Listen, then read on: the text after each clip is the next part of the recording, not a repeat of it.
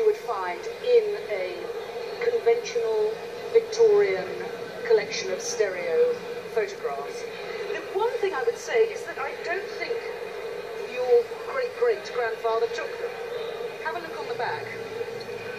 These were commercially produced, and you could buy them as souvenirs. And then you've got wonderful ones relating to the royal family.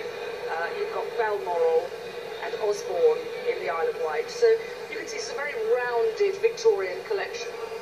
Before we open it up, what I'd like to do is to enjoy the object. This fabulous burr walnut veneer here with the engraved brass strapwork. I mean, it really is a top-of-the-range model. And if I open the top here and here, this actually shines light down onto what is inside, which is a sort of roll of stereoscopic photographs, which you can load up yourself, and then you turn these knobs and you get the next one coming up.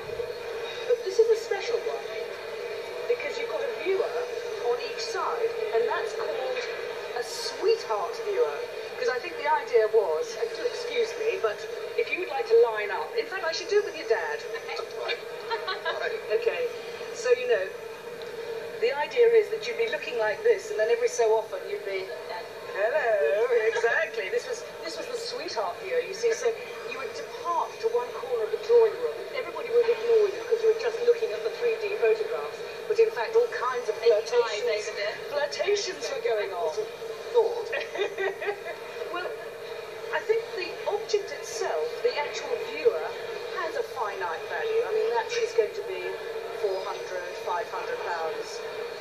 But there is also significant additional value through the cards themselves. So I would say that the whole collection, the cards and the viewer, I would put it at between perhaps £800 and £1,000. Okay. So it is a tabletop stereoscopic viewer, not an epidiastone. Yeah. Lovely to have that finally done. Yeah, thank you. Thanks so much. Thank you.